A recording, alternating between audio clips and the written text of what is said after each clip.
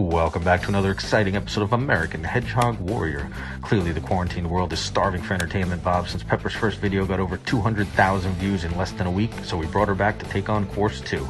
Now some of you may notice we switched directions this time to throw her off a little bit, changed up some obstacles, added some bunny ears for Easter, but she knows her goal is still to get across all the furniture and down the super slide to the ground to finish the course. She starts off pretty easily from the snack table down to the coffee table, does a quick lap around, but she's found herself already on the double barrel bridge. This may indicate that she remembered using it last week to get across to the love seat, even though it was on the other side of the course, Bob.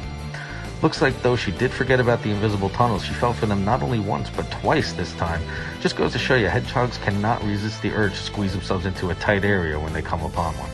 Now, as she approaches the end of the sofa, it'll be interesting to see what she does. We added the ramp to help her since she had a little trouble pulling her chubby little ass up there last time, but this time she said, "The hell with your ramp, I'm going to go right up, through the bunny ears and over to the love seat, and I don't need your help."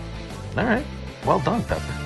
Now, she almost went into the third invisible tunnel, but it looks like she pulled herself back out, so you can't really fault her too much for that, and she's already made her way to Pool Noodle Mountain. Now, some of you may even notice here, we added another level to this obstacle just because last time she got over pretty easily, so we wanted to give her a little more of a challenge. She's sniffing her way around, trying to find which route she wants to go, and it looks like she's chosen her path.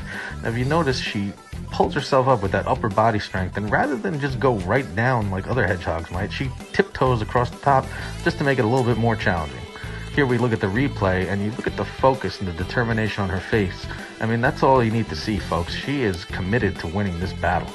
And she's almost done, too. She's already onto the glider.